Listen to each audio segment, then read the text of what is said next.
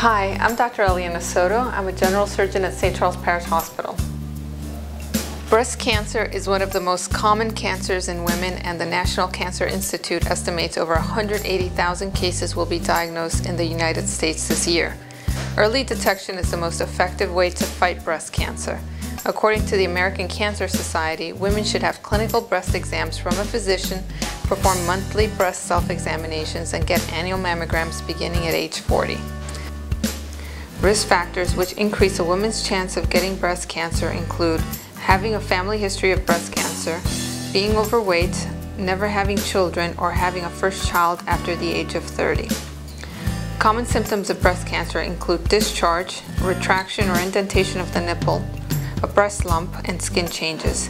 If you notice any of these symptoms, you should contact a physician immediately.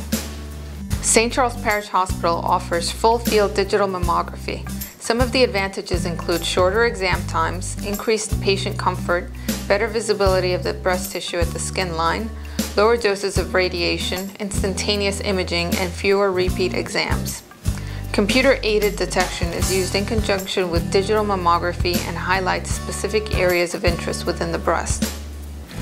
Our mammo-based tracking system tracks patients from exam to follow-up, generating lab reports and reminder letters for annual mammograms, and notifying physicians when a patient needs to return for a follow-up visit. With highly trained, caring, and compassionate professionals, St. Charles Parish Hospital provides mammograms in an environment designed for efficiency and patient comfort. Because a diagnosis of breast cancer affects the whole family, encourage the women in your life to get a mammogram today.